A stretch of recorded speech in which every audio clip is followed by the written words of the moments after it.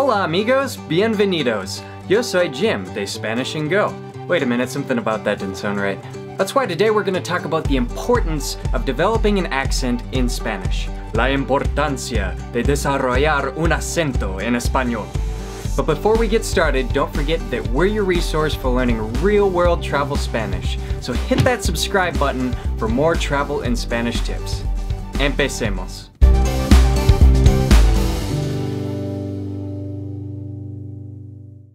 Every native Spanish speaker has heard it before. The distinct sound of a gringo speaking Spanish. And you can ask Mai, it's not always very flattering. México tiene muchos problemas. Now my accent is far from perfect, but today I wanted to talk about three things. 1, why you should develop your accent. 2, which country you should model your accent after. And 3, how you can start improving your accent today. Okay, first off, why are we even talking about this?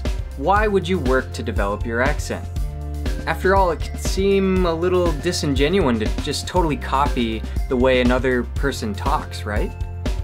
Well, think about it this way. Have you ever been hanging out with a group of friends and somebody brings a new word to the table? And at first you're thinking, what's this new word? I've never heard it before. Seriously, name a squad with more clout. But before you know it, you're using it too. It's totally natural. Everybody wants to fit in. And that should be your goal with learning a language, at least if you're serious about learning a language. A big goal for me is when I'm speaking Spanish, I don't want anyone to be able to guess where I'm from. Usually, it's pretty easy to guess if somebody is from the United States when they're speaking Spanish. For some reason, we just have this reputation of maybe not being so great at learning languages. So a good goal for me is to just try to convince people that I'm from some other place, hopefully a country that is better known for learning languages. And often when I ask people where they think I might be from when I'm speaking to them in Spanish, they often guess Germany, which is kind of cool for me because that's where my dad's from and where half of my family's from. So that's a plus for me. I'm heading down the right road. But a bigger goal would be to try to get people to think that I'm from Mexico. Ambitious goal, I'm definitely not there yet, but aim for the stars, hopefully you land on the moon, right? Also think of any immigrants you've met before who you thought, oh wow, their English is really good. It's probably because they sound a lot like you, or close to the way you sound as a native English speaker. The point is, you just really want to try to blend in as much as possible. Where should you blend in? Well, that brings me to point number 2. Which country should you model your accent after? Now, I'm a little biased on this one. I think everybody should learn Mexican Spanish for the most part, but it really depends on your situation. Maybe you really want to live in Spain someday. Maybe you're just fascinated by the architecture and the culture there. In that case, you should learn the Spanish accent. But for most people learning Spanish who maybe don't know where they want to travel to, learning Mexican Spanish is a great option for a few reasons. 1/3 of the world's Spanish-speaking population is from Mexico. So right there, you're going to be widely understood throughout the Spanish-speaking world when you speak Mexican Spanish, or you're familiar with the Mexican accent. If you're new to our channel, you may not know that my wife, Mai, the other half of Spanish and Go, is from Mexico. So it makes a lot of sense for me to try to copy the accent of Mexico. Another reason is Mexican Spanish is usually spoken fairly clearly. There's not a lot of merging of words together. And yeah, it can be really fast. Spanish is one of the fastest languages in the world, but in Mexico it's fairly clearly spoken. And I can't say that for all Spanish-speaking countries.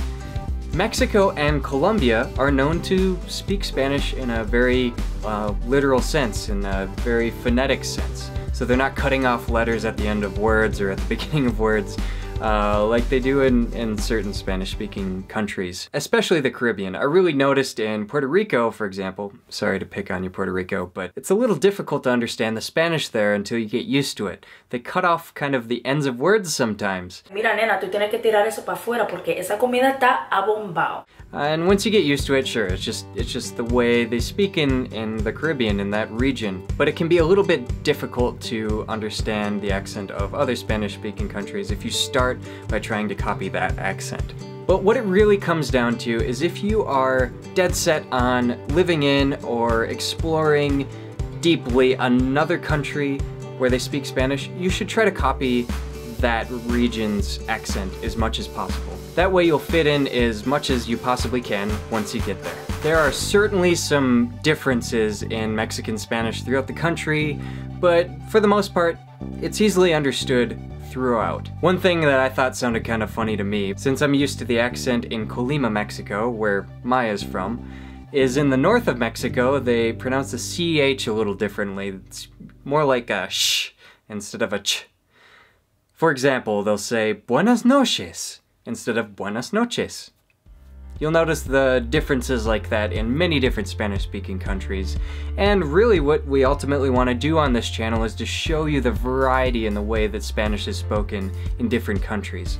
But you're really going to be able to be widely understood if you try to develop the accent of Mexico.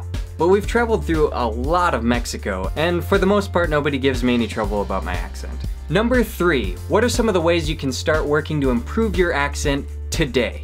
My first tip here is don't worry about over-exaggerating.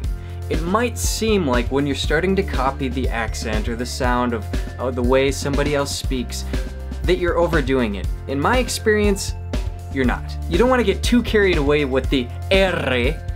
You can overdrag that, but most of the time, you're probably underdoing it. In my case, my mother-in-law sometimes says, "Jim, you're not enunciating the R enough. I thought I was rolling my R's enough."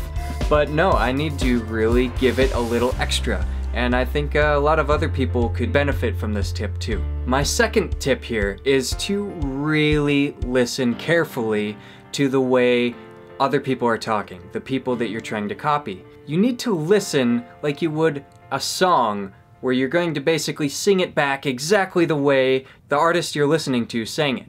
Excuse me while I kiss the sky. As a musician, that's the way I like to think about it. Another tip, don't worry too much about how a word is written or looks like you would say it on paper. You just need to listen extremely carefully. Think of it this way.